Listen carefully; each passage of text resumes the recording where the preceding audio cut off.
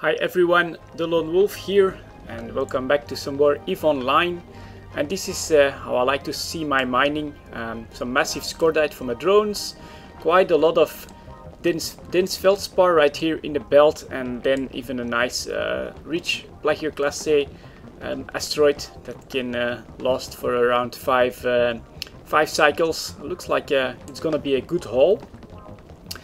Now, last week it was pretty quiet in EVE Online, and then all of a sudden CCP game comes out with 3 dev blocks and a new patch, so I got some work to do. But before that, I have a live events warning for you guys from the F-Court mailing list. The Guristas are looking to run away.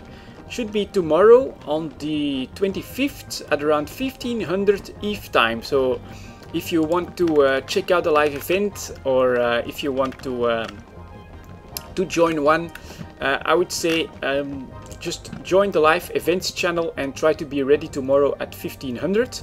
I myself will of course try to be there to cover it in a covered up shift, but it might be just a bit early. I'm going to do everything I can to be there though. Hopefully it will work out. Now let's get on to some more EVE Online information. And we had some dev blogs, so let's get over there. First of all, the latest one, which just came out today, a new community spotlight about the EVE blogosphere. Of course, EVE blogs, I have to say, in my first year I've read a ton of them. We get a lot of great bloggers in EVE Online. And yeah, if you're new to EVE Online and you want to learn about some aspects of the game that you either don't know anything about yet, or even if you don't play those aspects of the game, blogs are absolutely great. They're filled to the brim with great information, great stories, and they've definitely helped me a lot to stay motivated and play the game even during some rougher times. You know, you can find so much information on there. Absolutely great. Yeah, the EVE blogosphere, definitely something to keep an eye out on, and great to see that the CCP does a community spotlight for these guys. Next up, more from you and less from the evil, nasty NPCs. This is a small dev blog about an extra change that's coming for the winter expansion. Namely, 2 new items will be produced by the players then instead of seeded by NPCs. And we're talking about containers and survey probes. I think that's pretty interesting. If you want to know some more details, check out the dev blog. But we get a list with what is it? Some capacity when these will be repackaged, or some volumes I should say when they will be repackaged. Location for blueprints and cost of blueprints. So yeah, that's pretty interesting for industrialists. Not only do we get several new destroyers to have an eye out to produce from after the expansion, but it looks like we'll also have container BPOs and survey probe BPOs. Personally, I would think that containers could be a pretty interesting industry, because these might get blown up and used up at a decent pace. So yeah, that's something to keep an eye on if you're an industrialist, and you might want to see if you're interested in starting in these new industries that will open up. And let's go back to the list of the dev blogs, because this one was, in my opinion, the most important one. Fast forward, which is about the patch we had yesterday.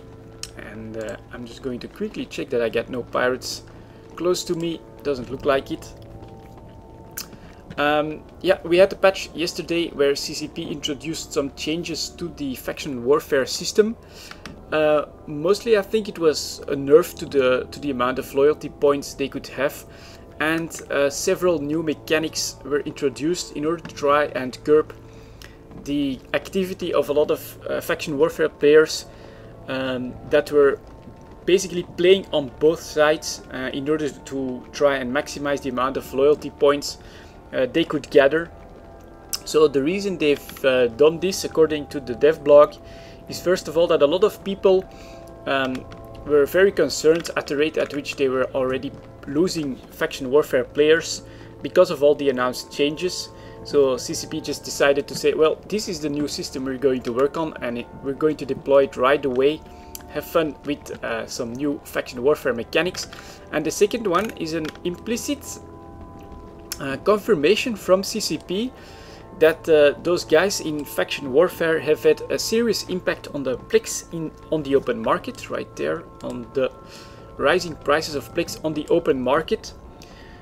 Yeah, that this is an action that they've also taken in order to try and stop the enormous inflation that's been going on the Plex market.